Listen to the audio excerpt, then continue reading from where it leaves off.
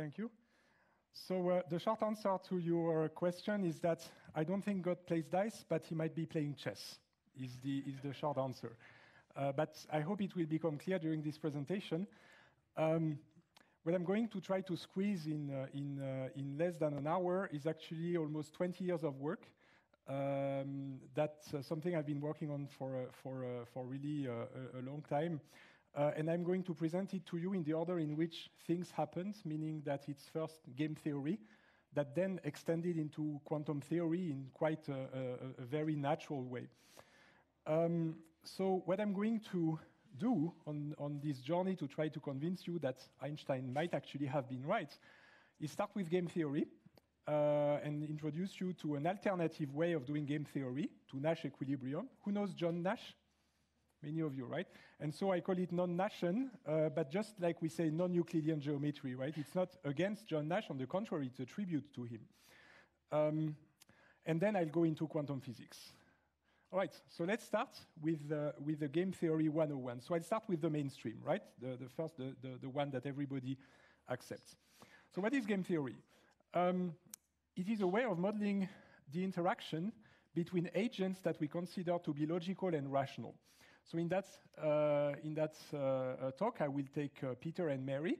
Sometimes I call them Alice and Bob, but Peter and Mary seem to have been introduced by Jean-Pierre Dupuis at Stanford that I worked a little bit with, so I kept this habit. And in that case, the prisoner's dilemma says that these two persons can either cooperate with each other or defect and not cooperate with each other. Of course, that in itself is not enough to specify a game. In order to specify a game, I can do it in this way. This is one of the main two ways of modeling a game, and I'll show the other one a bit later. This is called a game in normal form. Why? Because we have a matrix. We have here Mary's choice, defect or cooperate, and then we have Peter's choice, defect or cooperate. Think of them as being in separate rooms. They each have to make a choice. Of course, they can think about what the other person is likely to do. And what happens is that once they make a choice, for example, Mary's choice could be to cooperate and Peter's choice would be to defect, they land here. And the two numbers we have here is on the left what goes to Mary, and on the right what goes to Peter. You can think of these as Swiss francs, but it's actually called a utility. It doesn't have to be exactly money, but basically we assume they want to have as high as possible in terms of what we call rational preferences, right? So this is called a game in normal form, right? So far, so good. So now there's a whole theory that was developed by John Nash on how we actually solve these games or how we explain what people will or should do. And the idea is this. I'm going to take Mary's place and think, what should I do? And I'm going to do it in two steps. First, I assume, okay, imagine that Peter, in the other room, is choosing to defect. So I'm going to lock on that and then optimize. And then I'm going to do the same thing with cooperate. Well, when I do that, I should look at the left number, right? Because I'm Mary, so I should be interested in what I'm getting, which is on the left. And then I compare only vertically. Very, very important, vertically. Because if on the other room, Peter is actually defecting, then depending on what choice I make, I'm going to get 1 if I defect and 0 if I cooperate, holding Peter's choice as fixed. So of course I should defect, right? If Peter defects, I should defect. But if Peter cooperates, what should I do? Well, here I get 3 instead of 2. I should also defect. So it's a coincidence that in that game, in both cases, we should defect. It's not always the case. But when it happens that no matter what the other does, if I fix it, I should always do the same. That's called the dominant strategy. That's what we call it. So in other words, defect is the best response both to the opponent defecting and to the opponent cooperating. So it seems to be logical, and that's what the Nash equilibrium says, what John Nash would have said, is that since whatever the opponent does, my best response is always to defect, then I should just defect, right? Now you notice the game is symmetric, right? It's exactly the same thing for both players. It's totally symmetric, so I can make exactly the same argument for Peter. So Peter should also defect. So what's the result of that? Mary defects, Peter defects, and we have a Nash equilibrium. And again, how do I define the Nash equilibrium? Knowing this, none of them have an interest to change what they are doing or to deviate. Why? Mary could change to here, she would get less. Peter would change to here, he would get less. This is an equilibrium. They both stay here, and they defect. But you probably see the problem, right? Because they are here, and they are missing an opportunity where both of them would have gotten something better. That's called the Pareto improvements. It's a bit sad, right? That we are stuck in here, in a Nash equilibrium. That's why it's called the prisoner's dilemma. And we would have gotten something better if we had both cooperated. This is John Nash, by the way. All right. So is there any other way to think about this? And here we enter the universe of non-Nashian game theory, just like non-Euclidean geometry. It's a completely different way of reasoning. And the earliest account that I found of this kind of reasoning actually dates back to 1983. And it's due to Douglas Hofstadter, who read Gödel-Escher-Bach, the book, some of you, Pulitzer Prize, so very, very talented. And he had a brilliant idea back in 1983. So this is Douglas Hofstadter. And Douglas Hofstadter thought in the following way. The game is symmetric, so the two players should anyway make the same choice, right? Even in the Nash equilibrium, they make the same choice. They both defect. So basically, if the game is symmetric, we can take as granted that they will make the same choice anyway. They will never be in a situation like one defects, the other cooperates, or vice versa. So that means that we can kind of eliminate from the very beginning these two. It's kind of a higher level of thinking that we already know they will pick the same. And then we optimize like this on the diagonal, and every one of them prefers to pick two rather than one, right? And this means that the equilibrium, that's called super-rationality, in that case, defined for symmetric games, gives you 2-2. Now we are Pareto optimal. We cannot improve that, right? So this was the contribution made in 1983. We will get into the details of this idea because it might be surprising or counterintuitive at first, right? If you are trained to think as Nash equilibria, has to do with the notion of free choice. What's very important here is to understand that these two here, when you think I cooperate and she cooperates, if I had defected, the other would have defected as well. This is a conditional tense that's called a counterfactual dependency, right? So it's the subjunctive mood right there. And I'm giving you an example to make the difference between causal and counterfactual, in the sense that here is the indicative mood. Uri Schwitz and Unterwald signed a pact in 1291 because the Habsburg tried to invade their region. That's the indicative mood. In the counterfactual subjunctive mood, we say if Uri Schwitz and Unterwald had not signed the pact, then Switzerland would not exist as it is today. It's counterfactual because I'm considering some hypothetical parallel worlds in my imagination that could have happened. And this can really be recognized with the subjunctive mood. And this is what I said when I said we both cooperate, because if I had not cooperated, the opponent would also not have cooperated. This is why the diagonal. And now I would like to show you this, because this dates back to 1930, I think 1935, around this, the famous Einstein-Podolsky-Rosen paradox. It was a paper published back then. And I noticed here, because I was curious, this here is a subjunctive tense. And I think it's not a coincidence. So it's somehow, this is done right? When we are looking at alternate experiments we could have done, then this should be spoken in English and in terms of the subjunctive conditional. And they also have something very interesting, because the word change sometimes, maybe I will have a bit time to explain why one should be very careful using the word change when considering hypothetical different choices. No real change can take place in the second system in consequence. Why? Because it's not in the future, right? So you can only impact things that are in your future. All right, but this is just, all I wanted to show to you is the subjunctive conditional in there.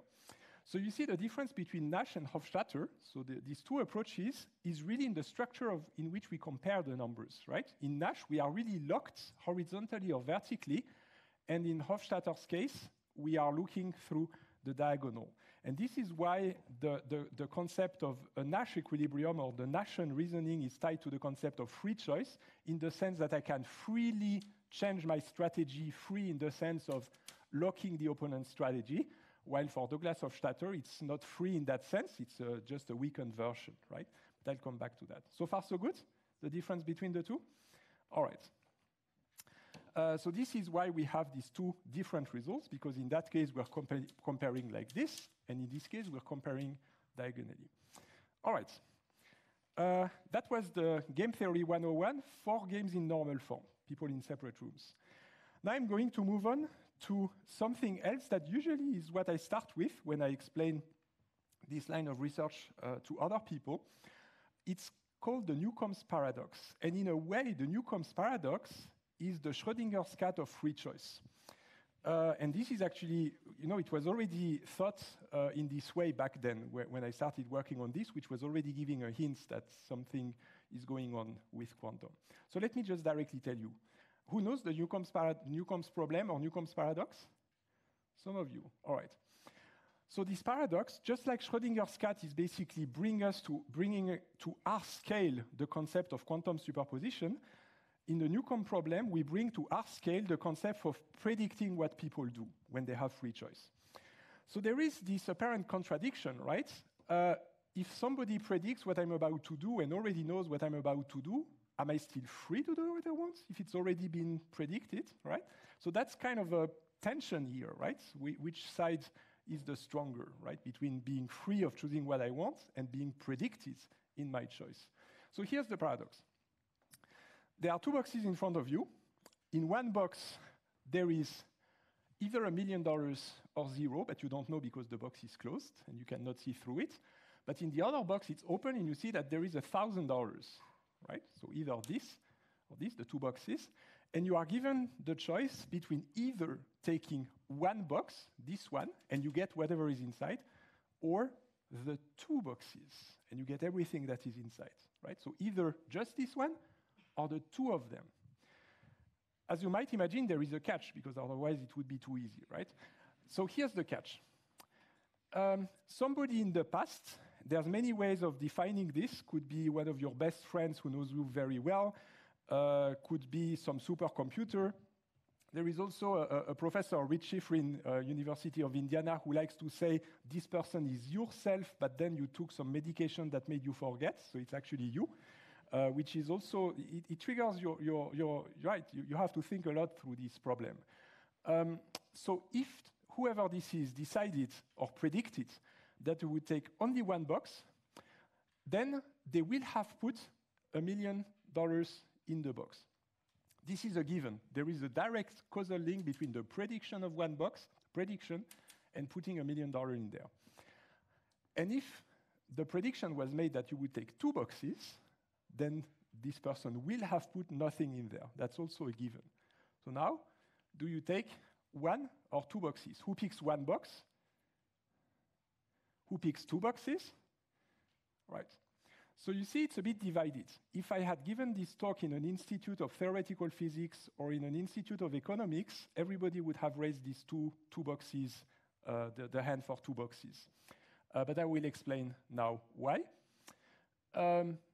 But the fact that it's divided is general. If you ask people in general, it will be more divided than for physicists and for economists.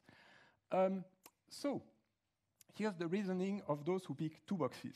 Let's call X what is in the closed box.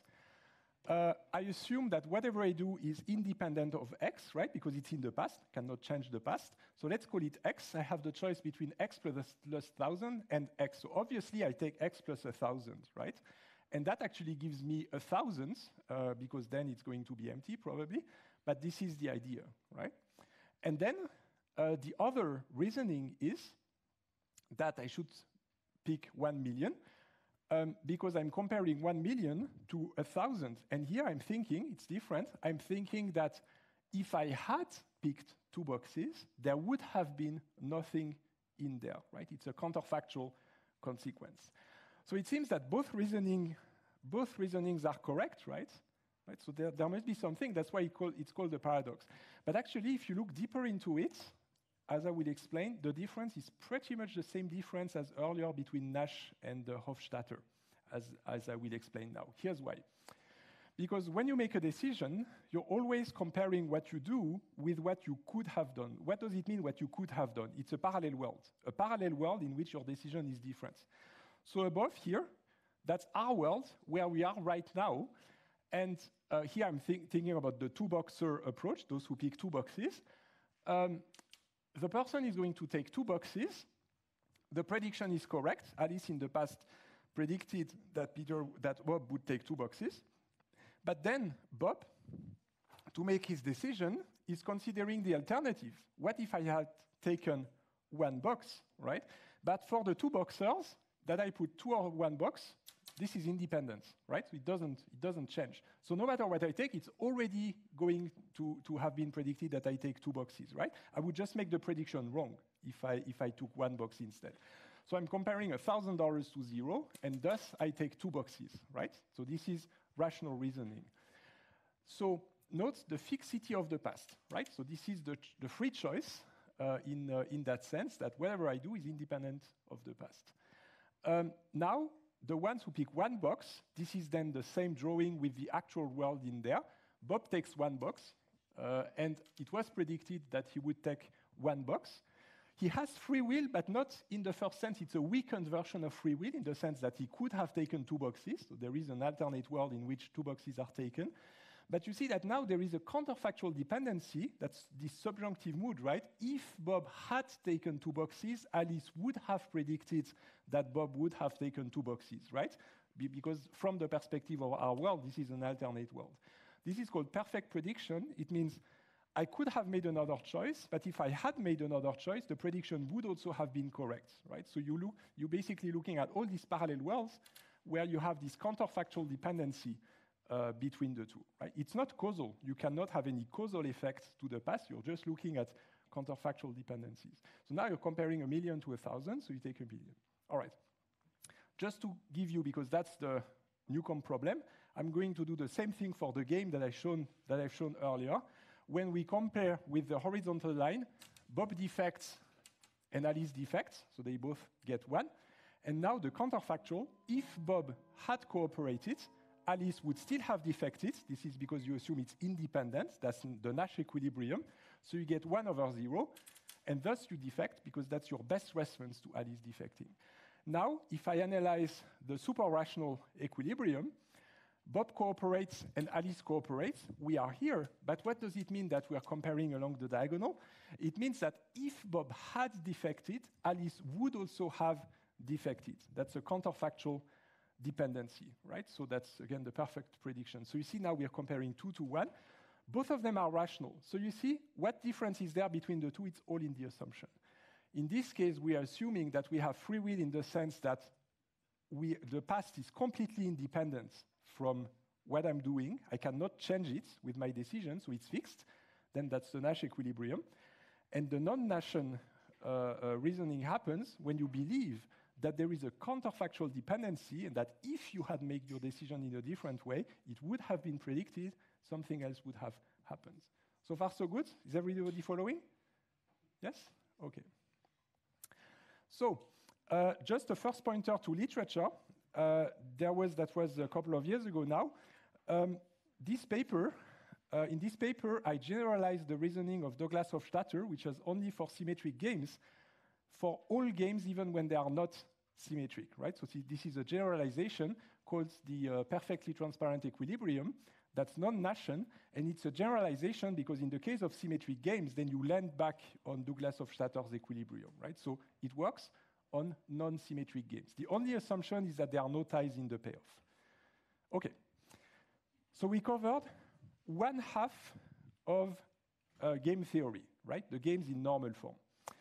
There is another kind of games, a bit more like chess, where you play in turn, right? Civilization.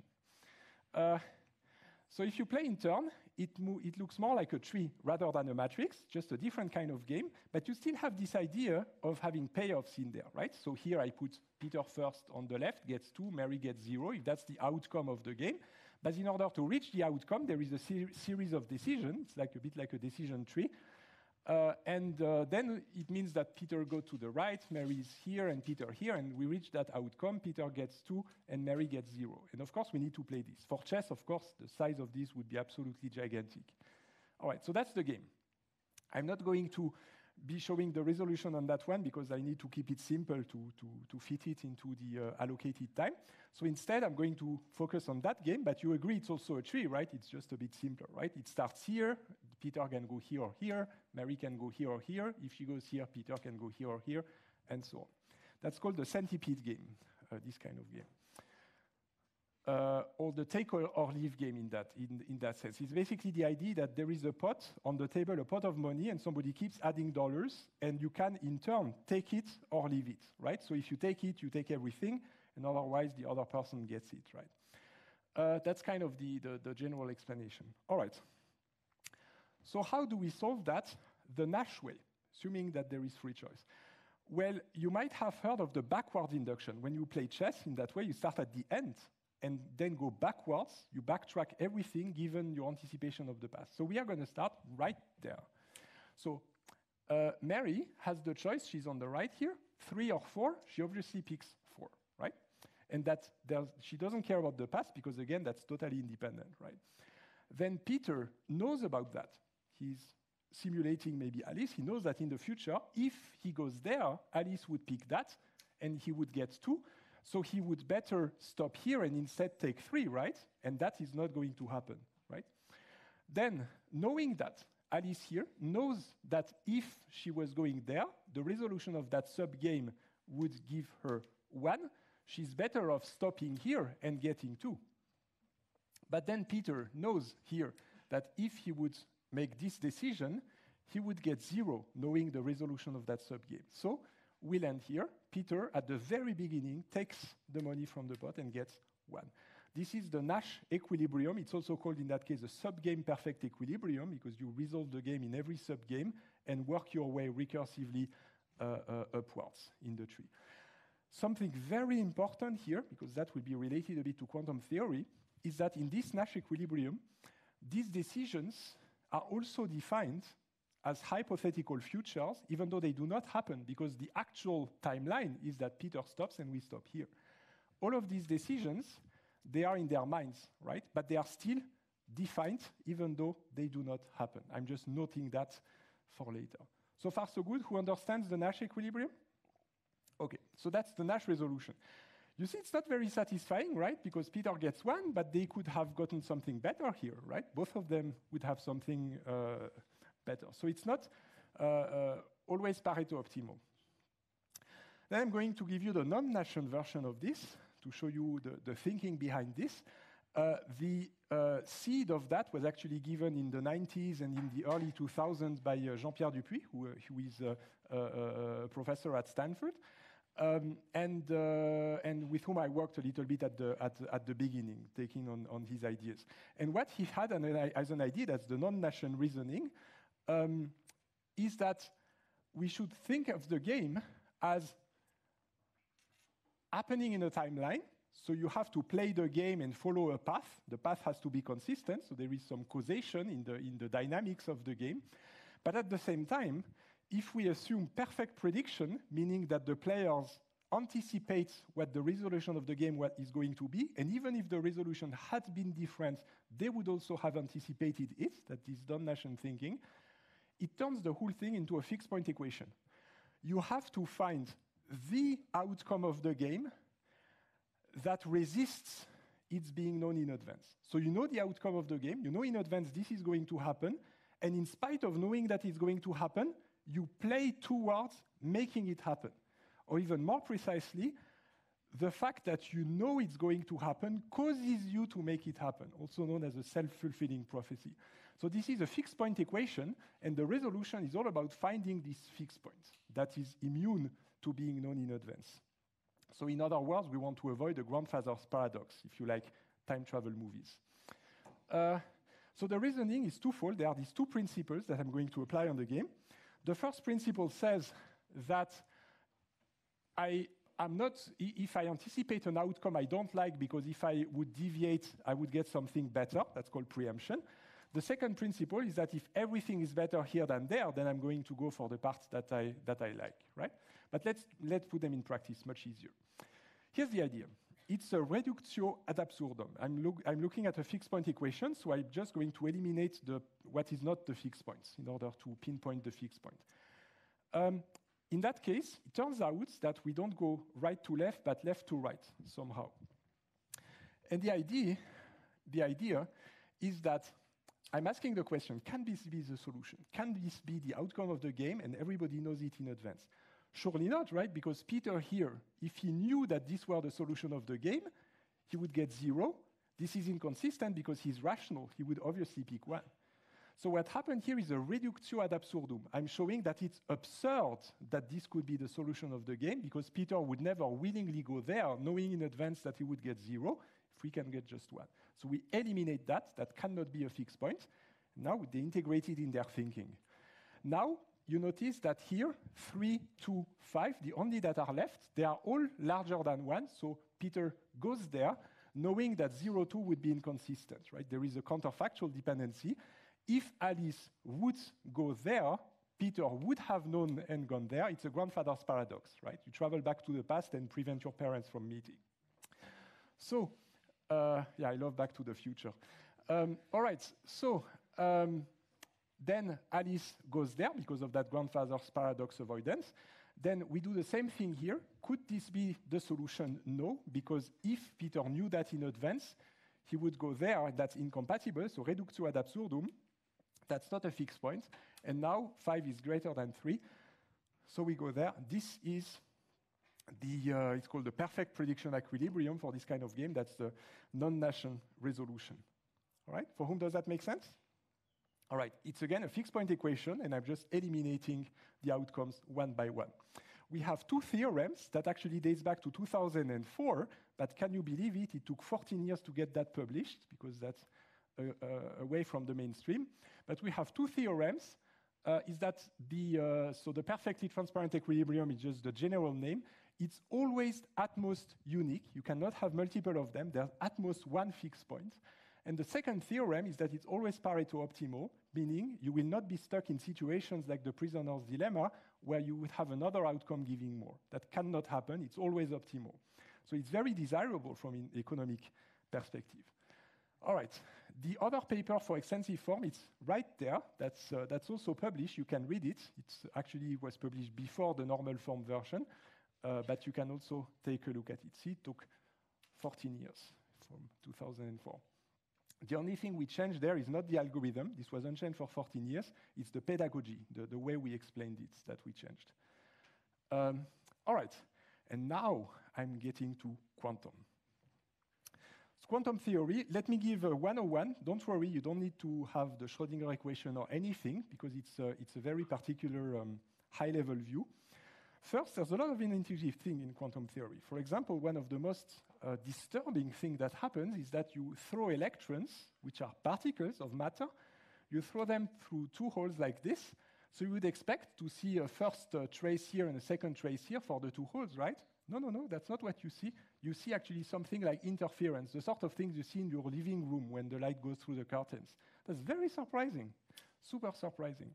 So it seems that there is something new in there, and that actually turns the whole field of physics upside down in the 20th century, right? So then there was a huge discussion going in all directions, leading us to a point that we have a theory that works. It's very good at explaining everything. We just do the math and do it. But we have to deal with superposition and entanglements. The measurement changes the system. When you observe something, it changes the system. Randomness that we have to live with. Spooky action at a distance, that the term coined by Einstein back then in the EPR experiment, Einstein-Podolsky-Rosen. And Richard Feynman was even quoted to say that, I think I can safely say that nobody understands quantum mechanics, right? It was very good in his lectures. And to make it worse, we even have impossibility theorems that deny us some principles that before were assumed as obvious, such as when you look at something, it's just there, you look at it and you see it, realism. And locality, which means that nothing can propagate faster than light, right? It's spooky action at a distance. And this is gone. We don't have that anymore. We have to get rid of that somehow. So that's absolutely terrible, and Einstein actually was fighting against this. Like, there has to be a better way, right? We were just missing something. So I'm going to try to defend Einstein's view and to show you that there is actually a better way. And I'm going, of course, to give you arguments, because I'm just not going to wave in the air. So I hope that these arguments will make sense. So who heard of a quantum measurement? Who heard of collapse of the wave function? That's the terrible thing that happens when you look at something, bam, just collapses. So here it's kind of a superposition of multiple places, something called as the wave function. It's some sort of probability amplitude, except that it has colors there, known as the phase. And then, bam, you look at it, it's there, and that's collapse. That's one of the ways, not everybody sees it that way, but that's one of the ways of seeing it, is that nature makes a choice about some position, and that's it, and now you see it, and it's there. And it seems to be random. We cannot do anything else than say, okay, with some probability, like this is the density function, the square of that actually, but this is the density function, and then it gives you a probability, and you toss a coin and get that, right? And that's the thing that disturbed Einstein, and that disturbs me too. Now, how can we abstract away? Because of course you can read the whole quantum physics book and look at the equations of the photons, the electrons, all the terminology, but there is a field known as quantum foundations where we kind of abstracted away. One of the abstractions is that we think in terms of qubits, so just 0 and 1, simplifies a lot compared to an infinity of position. And then we just look at it from outside. I don't know you, but I've never seen a wave function. I've never seen a quantum state. What I've seen, however, is some knobs that I can turn to make a measurement, and then I can read the result somewhere. That I have seen. These are the classical bits. The quantum is just underneath. We don't see it. We can have a theory that explains it, but the only thing we observe, and based on which we derive our theories, is based on this. So the idea when you prepare an experiment is that you prepare a system, you spit out some electrons or photons or protons or whatever, you turn some knobs to select a setting. For example, you measure a spin on the x or z axis, so make a choice. Then you see a result. Maybe it's up, maybe it's down. I put 1 and -1 in there, right?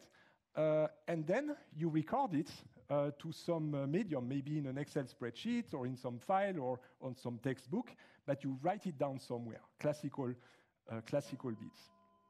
All right, so this is the abstraction that we're going to have. So there is a setting, there is a result. Now, I just wanted to show you the Richard Feynman version of this, because he actually gave plenty of wonderful lectures, and this is how he draws this, right? So you push a button there, that's your knob, and you see a light bulb that either switches on or doesn't. So that's just to show you the level of abstraction that we have here. You make a choice on what to look at, setting, turn a knob or push buttons, and then you see the result on some screen or a light bulb that switches on or off. Now, I'm just giving a bit of food for thoughts for the physicist. Who is a physicist? We have some. So I need to basically be a bit more formal and make sure that you understand what I'm talking about. So here I'm referring to a paper published right here at ETH, the Institute of Theoretical Physics.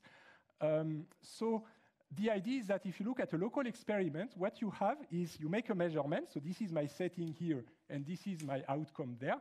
But you need to feed a quantum state in there. That's what I don't see, but it's the input. And then you make a measurement, turn the knob with a specific setting that you pick, get a result, and then you spit out something to the outside world. I'm giving you the fancy words. Don't worry, everybody else. My input and output quantum state is a density matrix in the linear space corresponding to the Hilbert space. My measurement setting is just a classical value, and my measurement outcome is a classical value. And what is in the middle, mapping all of that to this, is called a CPTP map. Completely positive, trace-preserving map. I'm not going to explain what that is, but I know that the physicist gets what I mean, right? And in this paper, in the original paper that is actually here, it's not done in that way, but in this paper, it's reformulated by feeding the classical as part of the input like this and having the CPTP map work on everything, right? I think it's a very nice way of putting it, right? But basically, this is what we have. We have the local lab. Now let's look at two labs, Alice's lab and Bob's lab. So now I'm going to have a lab right here and right there, and I can connect them. For example, I can see that Alice is before Bob, and the output state of Alice goes to Bob, right? And again, these are my two knobs. These are my two outcomes, right? I could also connect them in that way, right? Prepare some entangled particles, and I ship one over to Alice and the other to Bob. They're entangled. And then they just do their measurements very far away from each other so that they can't communicate. So this is what we would get. Again, I have my two settings and my two outputs there. Now, what we are interested in, because that's the only thing I can actually observe, is the statistical distribution of my outcomes, x1 and x2, conditions on specific choices of settings, right? So are there students of mine, information retrieval, who saw, yeah, I put it the right way, right? So really explicitly the random variable, the classical variable, and so on. You can also write it this way, which might be a bit more compact. So it's really the probability of getting these two values conditioned on the fact that we get these two values. Now, what is that actually? If I do it 1,000,000 times, I'm going to log that to some book, right? I keep records. Then I aggregate, and what I get is a table like this. If you're familiar with Bayesian networks, that actually shouldn't surprise you. But basically, I have the value of this, the conditional probability of the two outcomes conditioned on the settings. And here, maybe I can collect the statistics of that, the frequency. It only sums up to 1 within each choice of the settings, right? So this sums up to 1, this, and this separately. This is the case where we have an entangled particle, and I think we measure on X or Z on the left, and on the right it's some more complex thing, but basically it gives us these probabilities right there, this distribution right here. Now, you could also do a different experiment and just don't use quantum state and just toss a coin, right? And then you just get a quarter probability, 0.25 everywhere, right? So these are just two experiments. You can just do whatever experiment you want. Then you log the values in there, the probabilities. Now, there is a criterion. That's the Bell inequality. The Bell inequalities, actually, there's plenty of them. It's a way to detect quantumness. It's a way to say, okay, here that cannot have been something non-quantum, cannot be something classical.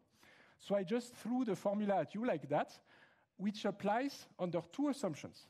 Free choice, same that I explained earlier. Your choice of settings is independent, or the past is not, sorry, let me explain it precisely.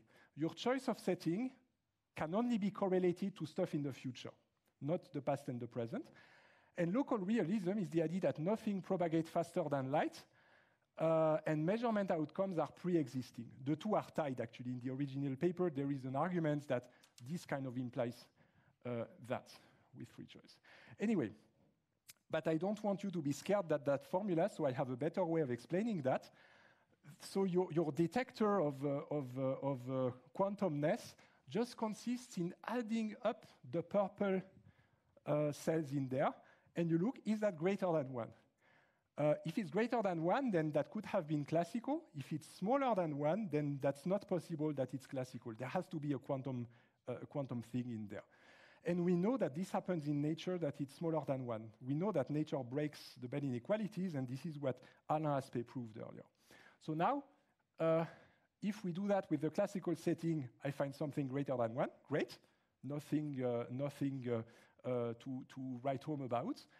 Now, if somebody comes to me and pretends that they run this experiment just with coins and dice, and they give me that table, I'm going to say, no, there's no way you could have done that with coins and dice, because if I sum up all of these numbers in the purple cells, I get 0.59. So there has to be something that is non-classical, right? So that's the idea. But you see that everything there is just based on my probabilities or statistical distribution in my outputs. So now, how do I move on to maybe an alternate way based on game theory to potentially explain that sort of quantumness?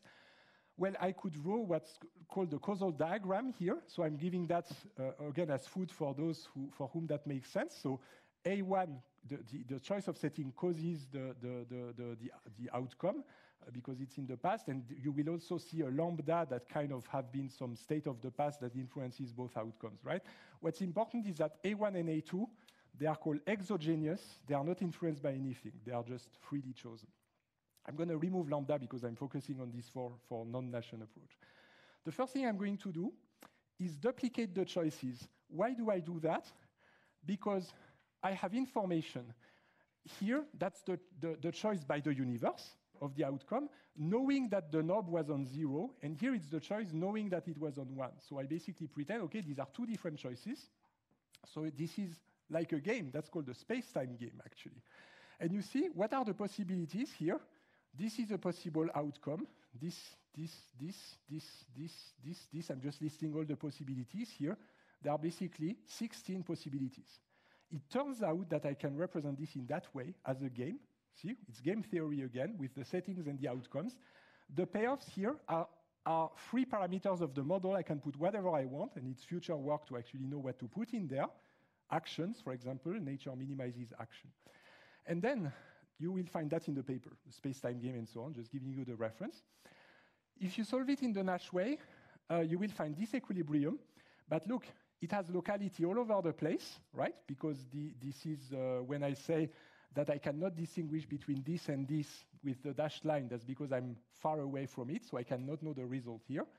It has realism all over the place, because this here is the results of the measurements that are predefined, right? And then you go through there and read the results. But it's not Nash, because if I deviate, I will always find something less. So 10 is better than 9, so the deviation doesn't give me anything, right? And all the deviations that I try, I always find something less good. That's why it's a Nash equilibrium, right? Even that doesn't even impact anything. So this is why we have a Nash equilibrium. But you see, we have here free choice and local realism. So in the paper, we established a link with the Bell inequalities that it's not possible to break them. It's not possible to explain quantumness with Nash equilibria. You will find more in this paper that I co-authored with one of my assistants, Michał Banchik, who worked with me during the pandemic. We did a lot of stuff on Zoom. All right, and now the non-Nashian resolution, just the animation. The idea is that you do the same elimination that I told you, and you eliminate what is not possible. Here, you eliminate this one because you would always get something better here. And you just work your way like this, eliminating, and you see there's an elapse of time here, right? That leads all the way with the forward induction to some results. And here we have local realism, but we don't have Nashian free choice. We have the reduced free choice, as I explained earlier. And so I like this quote of Sir Arthur Conan Doyle in Sherlock Holmes, which basically says, "How often have I said to you that when you have eliminated the impossible, all the outcomes that are not fixed points, whatever remains, however improbable, must be the truth, the actual world in which we are, and the result of the experiments that we carry out." The algorithm for resolving the game is in a separate paper that you will find here. It's also all explained with the algorithms, formulas, and so on, how to solve in a non-Nashian way. There could be other non-Nashian solution concepts, right? It's just one of them. And in order to finish this talk, I would like to give you an intuition on this idea of causation, counterfactuals, correlations, with the idea that you can think of this whole thing as space-time, but you add a dimension to parallel worlds. Like, who knows the Sliders series? It's an awesome series from the 90s, 2000s. They open a vortex and travel to parallel worlds. And this could be seen as an extra set of dimensions here, which are going to the parallel worlds. And so on the very, very high level, in a way, time is linked to relativity theory that revolutionized causality, space to information theory that revolutionized correlations. Why? Because the correlations are about something that is logged in a textbook. It's stored on a hard drive. So this is on space.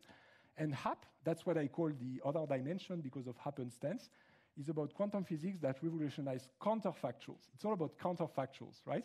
I measure up, Alice measures down. If I had measured down, she would have measured up. That's a counterfactual dependency. So this is the summary here. Interestingly, these three causal, counterfactual, statistical, I believe they should be different. That's what I strongly argue, but a lot of people confuse them. The easy one is causal correlations. You've seen these chocolates versus Nobel Prize thing, so everybody knows correlation is not causation, right? But the other two is not so obvious, right? Because we have a lot of people who kind of define causation, information theoretically, with counterfactuals, right? Something causes something else if when you change the first, it changes the second, right? That's the counterfactual. And the third one, counterfactuals and dependencies. I had a student, Emilian Piou, who worked with me. It's about the difference between conditional probabilities, indicative mood, and counterfactual probabilities of subjunctive conditionals. That's what this means here. And in a way, one easy way of summing that up that I heard sometimes in the community, it's not by me, is the idea that you try to work with probabilities in the quantum world, but there is no omega space. You cannot patch together all of the mini omega spaces into a single one, so something's odd. And I think the reason is that these are not conditional probabilities, these are probabilities of subjunctive counterfactuals. So the idea, what motivates me in there is quotes like this by Bell, because a lot of people interpret the Bell inequalities as showing that Einstein was wrong. You cannot have hidden variables or local realism. But he said, long may Louis de Broglie, who invented a theory that is non-local, continue to inspire those who suspect that what is proved by impossibility proves his lack of imagination. That's a very inspiring quote. But in short, I mean, the argument we have is very simple. There are two assumptions for Bell inequalities, free choice and local realism, right?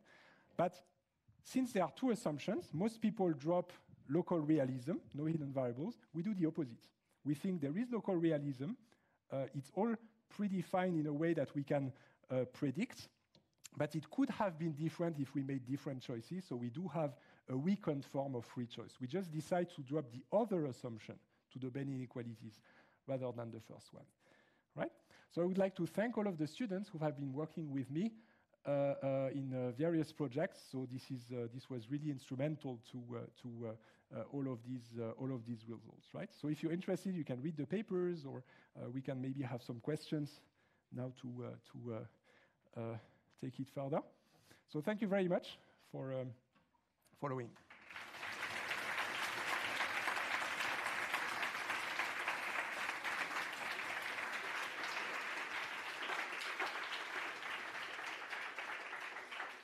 Thank you very much, Ghislain, for this very interesting talk. So we have time for only a few questions, but I hope you're still around outside if people have some more questions. Absolutely. So let's take, like, I think 3 questions, depending on how complicated they are and how long they take to answer.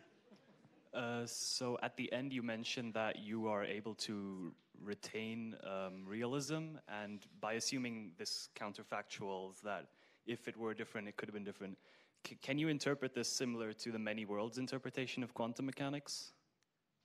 Yes, I can explain that in context. Actually, I dropped another 100 slides that talk about that, but that I could not put in there in the interest of time. The way that I think about how it fits with the many worlds interpretation is that when you have a game like that, these are all the many worlds. They all appear here. But the many world interpretation has some symmetry between the worlds. These are all possibilities, and we just happen to be in one of the worlds, seems random, and there are all the other worlds that could have been. What this adds, this model, it's a model because, again, you need to instantiate the parameters, so it's only a model. The idea is that it builds on top of the many worlds by pinpointing one of these worlds as being the world in which we are. So this is asymmetric because there is really one of these that is the actual world. But in essence, it works on top of the many worlds, but it eliminates all of the worlds that are inconsistent in this setting, and that only leaves one, at most one. So it would be closer to the Feynman's path integral interpretation. Where yes, exactly. That's exactly the idea. That's exactly what it is, and there is a direct link with this idea. Yeah. Okay, thank you. Any more questions?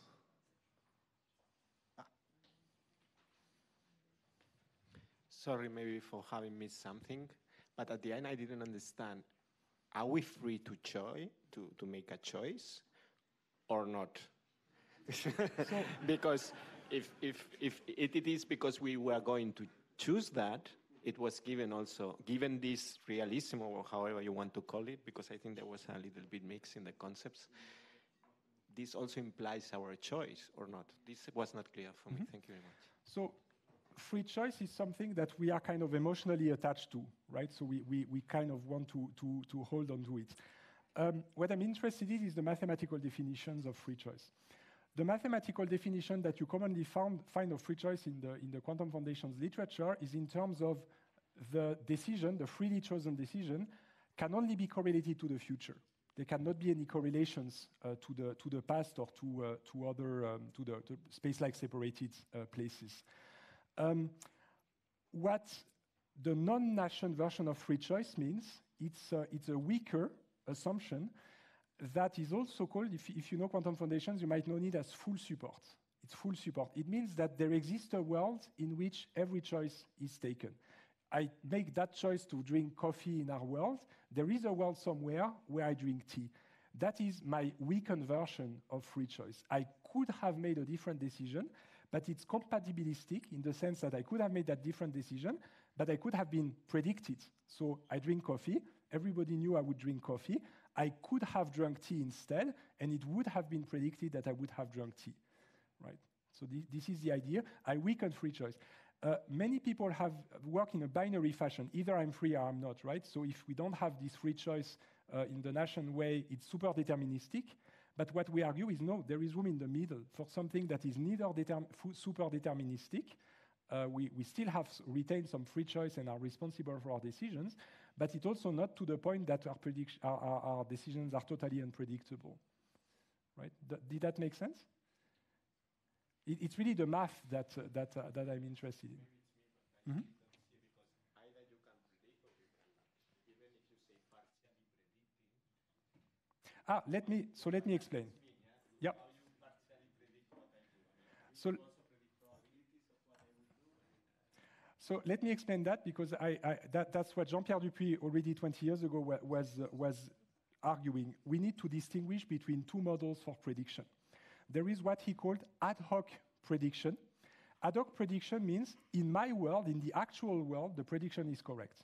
But in parallel world, it might have been incorrect. So it's just in this world here, the prediction is correct. Perfect prediction means that the prediction is correct in all worlds, in the sense that there is this counterfactual dependence between the decision and the prediction. So there are several ways of defining prediction, right? And it's very important to model that. In game theory, this is known as necessary rationality in terms of model logic, right? There's a quantifier on all possible worlds versus only assuming it in our world, right? Does it make sense? Yes, but I need to think about it. Okay, yeah, we can continue the conversation after that. Yeah, I'm very happy to have debates, and yeah, every debate strengthens the argument, so I always welcome this. Yeah. So unfortunately, these were, or not unfortunately, they were very interesting answers, but we are out of time, so I cannot take the promised third question. So what leaves me to give you a little token of our appreciation. Oh, yes, wow. we don't have two boxes. We only have one cup. Oh, that's very. I'm a one boxer. I pick one box, so that's actually perfect. And it's not a choice. But thank you very much for the very interesting talk. Thank you very much, Manuel. And you have a nice rest of VIScon. Don't forget to review the talks if you want. It helps us. It also may help Ghislain.